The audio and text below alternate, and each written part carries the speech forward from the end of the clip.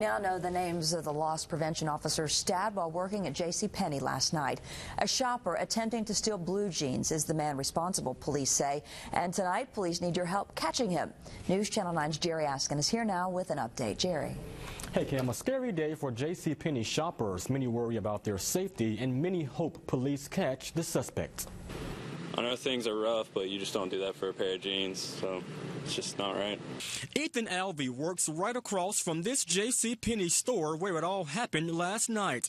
Police gave us surveillance pictures of this man. The man, they say, stabbed two loss prevention officers.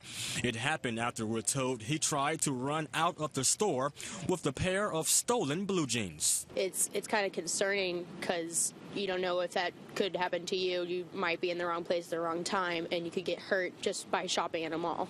Today, employees of this store told us off camera the victims are Keith Langley and Heath Hoskins. One man was stabbed in the leg and the other in the ribcage. Both were taken to the hospital and are recovering tonight. I do believe that there should be enforcement and more officers patrolling, maybe undercover, because it's getting too dangerous now.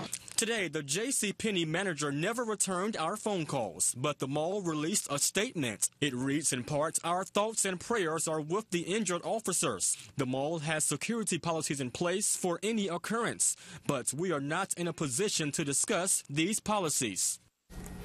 And we're told the suspect drove off in a white car. Any info you have, call police. Kim. All right, Jerry, thank you very much.